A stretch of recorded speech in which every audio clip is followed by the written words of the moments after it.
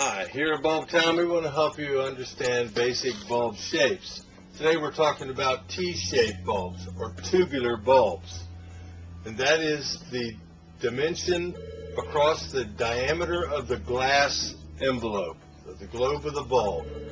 It's measured in eighths of an inch.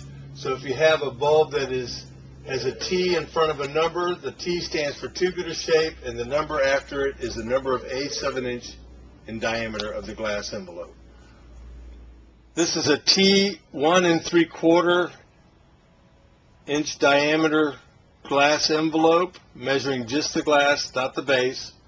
That's equivalent to 7/32 or 0.21875 inches equals 5.5 millimeters.